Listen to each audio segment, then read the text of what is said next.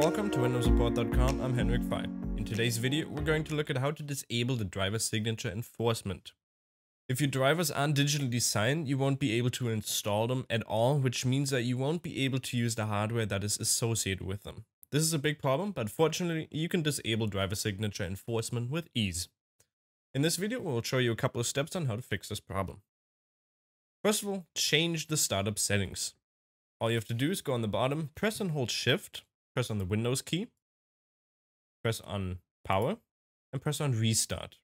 Then once in here, go to Troubleshoot, Advanced Options, Startup Settings, press on Restart, then press F7 on your keyboard to press Disable Driver Signature Enforcement.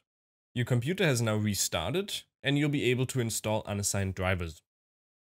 The second method is to disable driver sign-in code.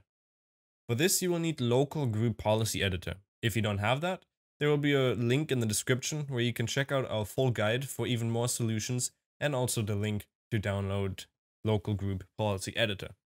All that you have to do is press your Windows key plus the R to open Run. Now in here, type in gp edit.msc. Hit enter or press the OK button. And then allow it, so press yes. In here, click on User Configuration. Double click on it. Then from here, go to Administrative Templates. Double click on that again. Now go to System. Select the code sign-in for device drivers entry. Select Enable, and from the drop-down located beneath, change to Ignore.